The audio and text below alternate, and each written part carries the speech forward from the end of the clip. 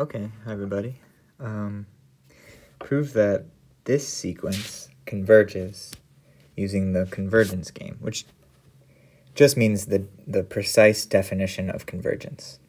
For all d, there exists a capital N such that n, if we go past capital N, then the x sub n are, well, we'll see. Okay, so first, this is a sequence. It's a map from the natural numbers to the complex numbers. It's just picking out infinitely many complex numbers.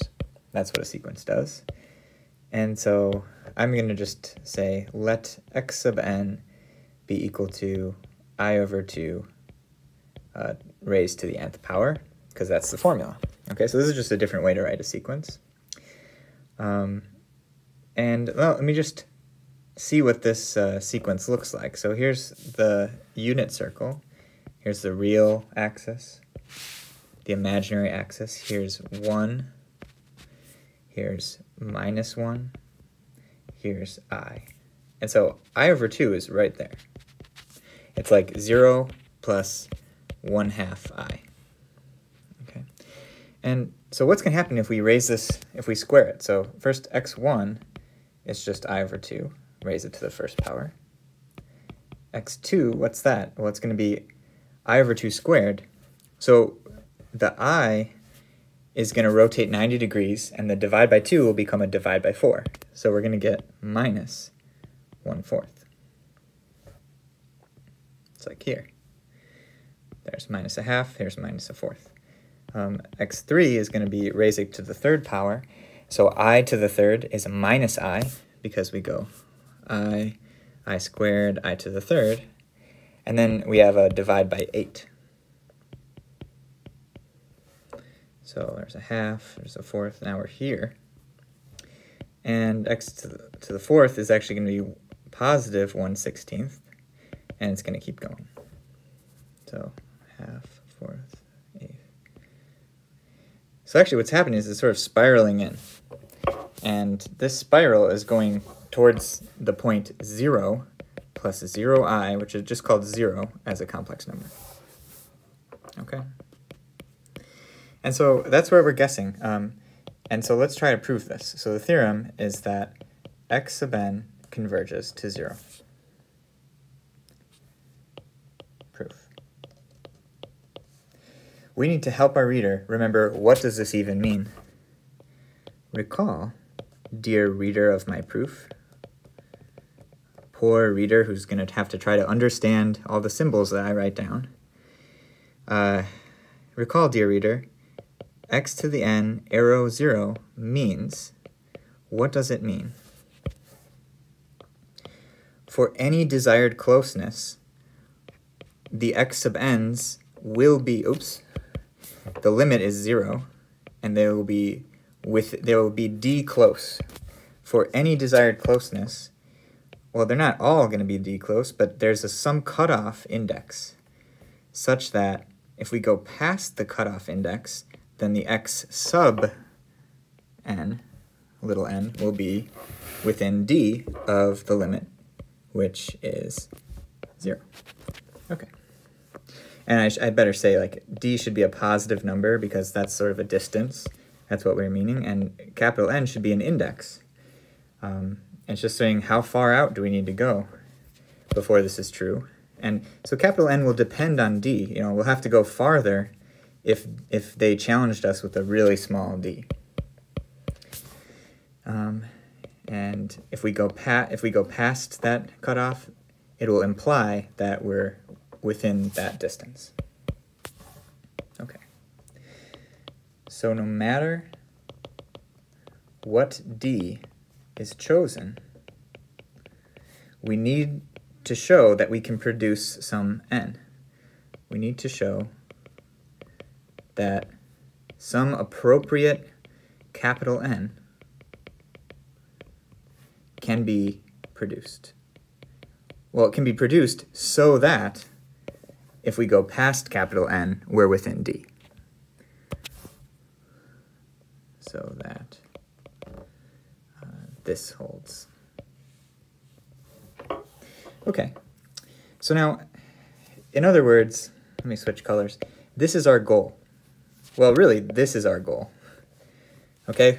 If we go past some cutoff, we're within there. And so in particular, we should calculate using our goal. So let's calculate. X sub n minus 0 less than d, that's what we want. Well, that's true if and only if. Just what is x sub n? Let's just put in the definition. I over 2 to the n. Copy the rest. This is true if and only, well, minus 0 doesn't do anything, so let's just see where this goes. And this is if and only if. And now we can do this, right? Because z to the n absolute value is actually equal to the absolute value of z raised to the n. Right? This is a real number, and this is a real number, and they happen to be equal. And you can prove that, actually. For example, you can prove it in that case too.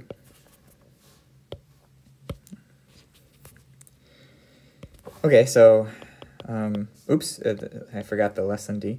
Now, what's the absolute value of I over 2? It's just this distance right here, okay? And that's just 1/2. In other words, the I just sort of goes away, and we just get 1/2 to the n. Okay. But now we can use our previous problem. Okay, so I'm going to call these calculations, I'm going to give them a name, star. By a previous problem, we know, so we're going to use something. We know that this sequence, 1/2 to the n, converges to 0. Why? Because, and I think I even have it over here, for any real number between 0 and 1, like 1/2 is a real number between 0 and 1, the sequence 1/2 to the n converges to 0. We proved that in previous videos. Okay, and so we're going to use that now. What does that mean?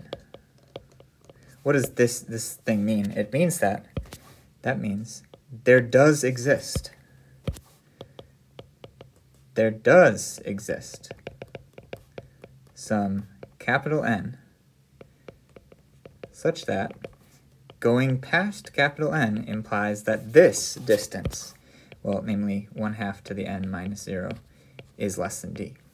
Okay, but 1/2 is just, this statement here is true if and only if 1/2 to the n is less than d, because 1/2 is positive, and yeah. But then by star, that's exactly what we have here. By star, we just go back up using these if and only ifs to our original statement that we wanted. By star, we see that going past that n, this capital N actually came, we know it exists from this previous problem that we showed, so we can use it. We see that going past that capital N, which we know exists by our previous problem, that implies that our original thing is less than d, so we're done. So we're done. X to the n converges to 0. Okay.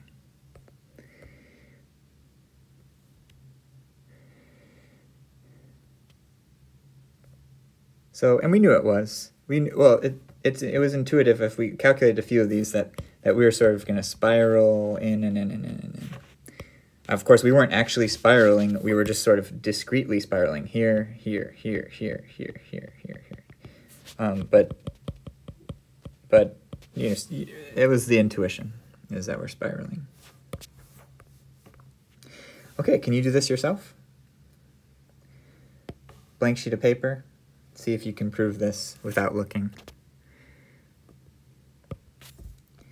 Make sure you remember and specifically tell your reader what symbols mean using the precise definition, which really is what they mean by the convergence game. Okay.